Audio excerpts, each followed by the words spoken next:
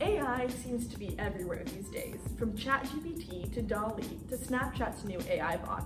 But how exactly does artificial intelligence think intelligently? Do computers think and reason the same way that we do? For instance, look at this blurry picture of a person. While we see this, a computer sees this. How could a computer possibly understand that this jumble of numbers represents a human being? What's going on behind the scenes? Images are just a 2D array of pixel values, each value ranging from 0 to 255, representing the brightness of that given pixel. When we train a machine learning model to interpret photos, say for facial recognition software, what we're actually doing is training the computer to understand certain trends in the pixel values. Typically, a machine learning model trains using something called a neural network. A neural network is something that we can train to understand our photos. This training occurs in two basic steps: training data versus testing data. Let's go deeper with an example. Let's say, for instance, that we want to train a machine learning model to understand what a corgi looks like. So first, when we're trying to get our neural network to learn what a corgi looks like, we train our model by feeding it tons of images of corgis and saying, these are all pictures of corgis. We also have to give our model lots of pictures of things that aren't corgis in order for the model to understand one thing versus the other. Before we train our neural network, we can feed it an image of a corgi and say, what is this? But if it hasn't been trained properly, it won't know. Notice that this network here, before being trained, thought that our picture of a corgi was ice cream. But then, when we actually train our model, it starts to understand what's going on. Once we've trained our model, the next step is to test it to see how well it did. In order to test our model, we'll show it a brand new picture of a corgi that it's never seen before and ask, what is this animal? If our model guesses that it's a corgi most of the time, then we know that it's done a pretty good job of generalizing and learning what a corgi looks like. However, if we feed our model a brand new picture of a corgi and it doesn't classify it as a corgi, there are a few things that could be going on. Either we haven't trained with enough data initially, so that means that our code just hasn't had enough time to learn.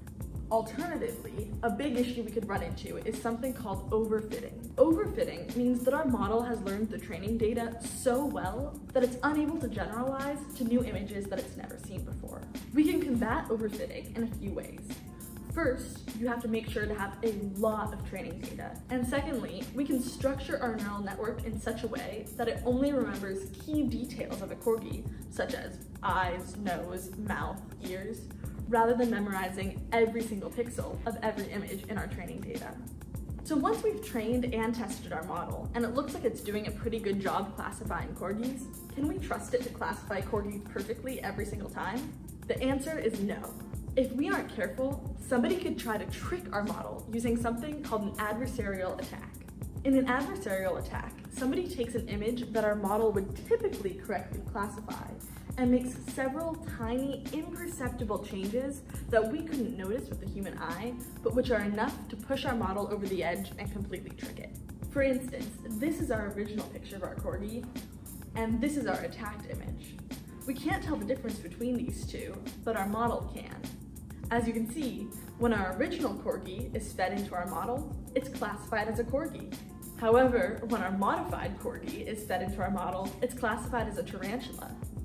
Adversarial attacks like this are scary because it means that our neural network isn't robust, and people could hack into it using images that we can't catch with our human eyes.